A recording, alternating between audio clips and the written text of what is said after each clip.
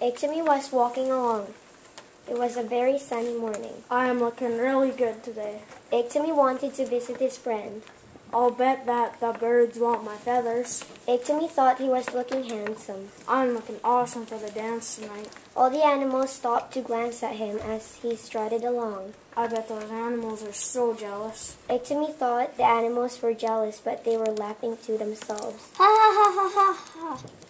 The sun was high in the sky. It was blazing hot. Iktomi wished that he didn't wear so many clothes. Man, am I hot. I wish I hadn't worn so many clothes. He was getting very uncomfortable, so he decided to sit in the shade of the boulder. This boulder is very shady. Under this boulder, it'll keep me cool. Iktomi decided to leave his blanket on the boulder. I'll pick it up on my way back. Grandfather, Iktomi whispered to the boulder, I feel very sad for you. You are horribly sunburnt. I will give you my blanket to keep cool during incredible hot day. Iktomi put his blanket over the boulder and left. After a couple hours passed dark, clouds started to appear. Hey, I might need my blanket. I don't want to get wet. So Timmy went up to the boulder and said, I need my blanket. Besides, a boulder doesn't need a blanket. So he took the blanket off the boulder. It was not too long but that the sun, rain and thunder began to light up in the sky. He decided to sit down in the shelter. He said to himself, Thank goodness I thought to bring my blanket. After a while, he heard a different sound. It sounded like thump, crash, crash, thump, crash, boom.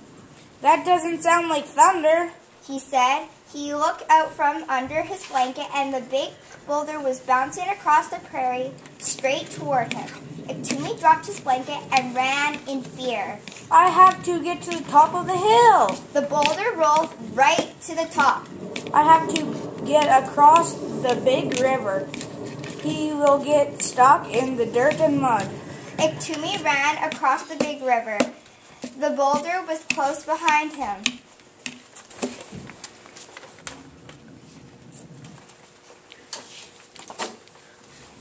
Iktomi ran as fast as he could, but could not get away from the boulder. He ran across the river, breathless, running out of the far bank, and dropped down to the ground in exhaustion. The boulder leaped over the river with one mighty jump.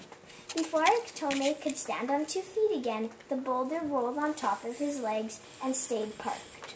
Get off me, you silly boulder. Can't you hear me? Why are you doing this to me? Iktomi could no longer move. He squirmed, he yelled, he whacked the boulder. He tried to convince the boulder to get off him, and he whined. The boulder still did not move. Some mighty buffaloes heard Iktomi and came to see what was wrong while trotting. What am I supposed to do? The bulls got their mighty strong horns under the boulder and pushed and shoved with all their might, but the boulder didn't move anywhere. It stayed put. All of the animals saw what had happened to him, so they came to help Iktomi. My younger buffalo brothers, please help me now. Even the smallest four-legged animals jumped in and helped, but the animals were no use to Iktomi. The boulder hadn't even moved one bit. The animals did what they could and walked or trotted away from him. What's the problem with you? For goodness sake, heave.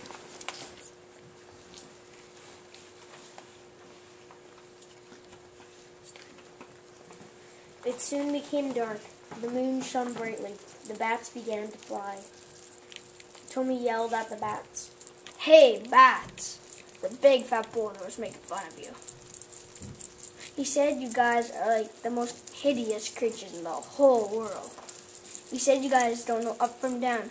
He also said some words, but I cannot use that kind of language. It made the bats insane. More and more swarmed around. I told the boulder not to be mean to such handsome young bats. He said you guys don't even know if you are birds or animals. He even said you guys are furry beasts. The bats were so mad, they started attacking the boulder. Bats and rocks flew everywhere. Iktomi screamed. Yes, furry beasts, he called you. The bats flew at the boulder and knocked off huge chunks. Ha!